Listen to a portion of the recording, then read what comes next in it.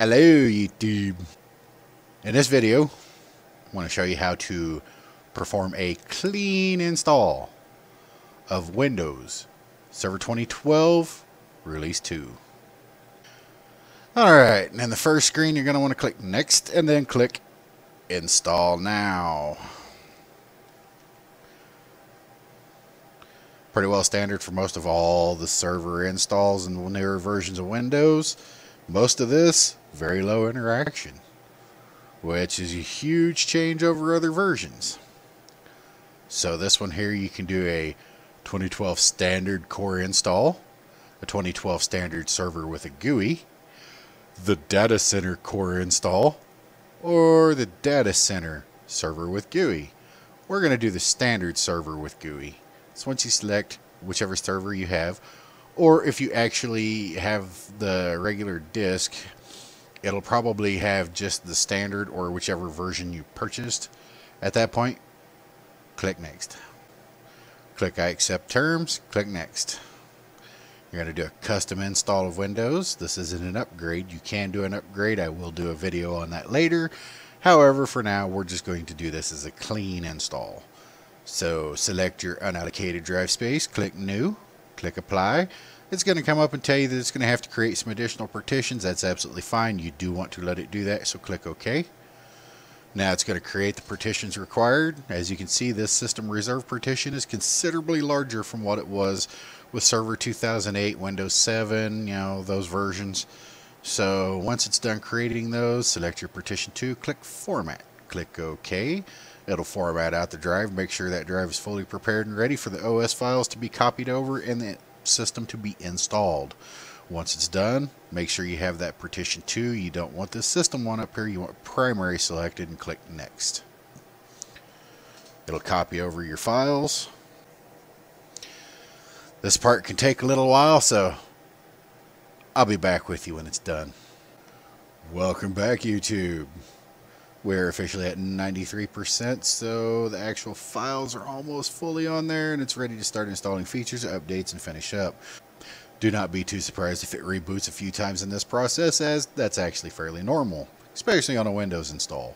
Windows will do some pretty funky things on its own most of the time. But it's doing things that it needs to do, and it's doing things that it really needs to take care of. So if it has to reboot, that's fine. It'll go back and progress from where it left off. Yes, that is one of the natural marvels and wonders of the newer style installers. Very little user interaction, and it takes care of things itself.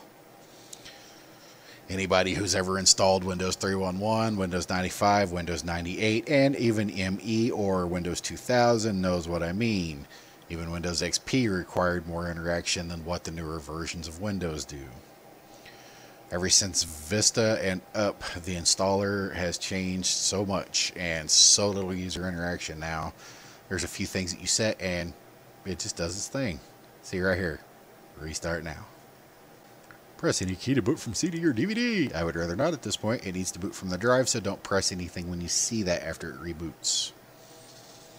If you boot from the CD or the DVD after it reboots, you are going to run into some very serious problems because you're going to be starting the whole install process over again.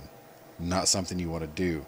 You want it to actually boot from the hard drive so that way it can pick up where it left off and continue its own process. As you can see, this is the same boot screen that you get with Windows 10. However, I assure you that is not the Windows 10 operating system. It is Server 2012 Release 2. It's just like Server 2008 was more like Vista, 2008 R2 was Windows 7. And then you get into Server 2012, which is more like Windows 8, and then Server 2012 R2 is more like Windows 10. Another restart, again, do not hit any button, let it boot from the hard drive. Trust me, you do not want to go and accidentally restart that install. It won't be pretty. It never is. Back to the loading screen. Won't be too long, it'll finish up what it's doing, and it'll actually load Windows. Depending upon your server or your system you're using as a server, this process can take a little while. Fair word of warning, you do have, and I do mean have, to have a 64-bit architecture. If it's 32-bit only, it is not going to run Server 2012. So now that we're on here, we can set up our lab password, which in this case is going to be, well, I'm not going to tell you what it is, but you are going to have to come up with a fairly strong password, and I do recommend coming up with a good one, and it is going to have to require special characters. And once you're done with the setup, poof, you're up and running. Of course, naturally it comes up with the Control-Alt-Delete to sign in. All you have to do is hit Control-Alt-Delete on the keyboard. Since this is a virtual machine, I'm going to have to do Input, Keyboard, and insert Control-Alt-Delete. Once I put in the password, it's going to fire up the profile for the first time, apply user settings and all that good jazz. And voila, we load to the desktop.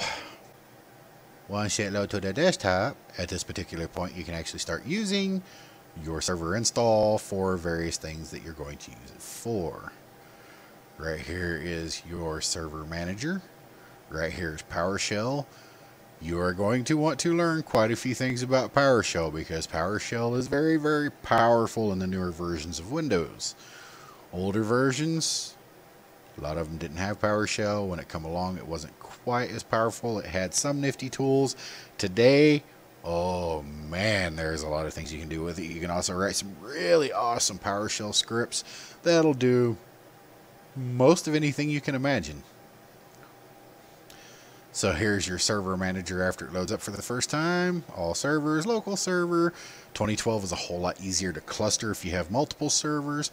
So there are a lot of really, really good reasons to install it and run it. Number one being because it's highly stable. That's it for your server install for doing a clean install from scratch. Watch, like, and share. Have a great day.